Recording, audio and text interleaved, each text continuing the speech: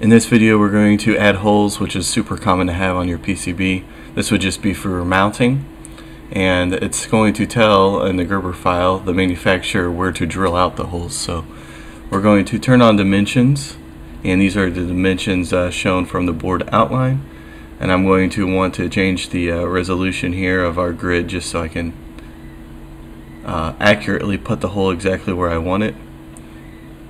Now you could do this, you could drop this hole by coordinate. So the hole is going to be 3 millimeters, which is pretty standard for a mounting hardware.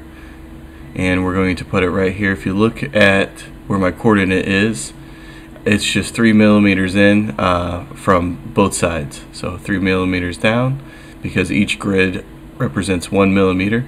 I can easily just drop it. So there's 4 mounting holes. And now if we want to use a PCB layout, a printed PDF later for reference, and we want to know what our dimensions are, we can just go ahead and dimension the hole. And the radius here is showing should be half of the diameter, which was 3 millimeters, but it's a little tricky to get it to drop right on. I'm using my Alt key to move it with micro resolution. And there's 1.5 for the radius. And this is just informative information. It's not going to make its way to the PCB.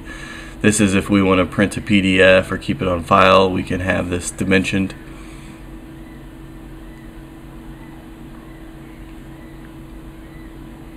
Or maybe this board will mount into another board, so where the hole spacing is important.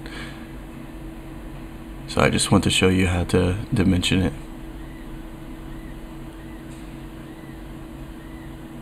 And this shows us that our hole is centered on 3 by 3 inside each corner.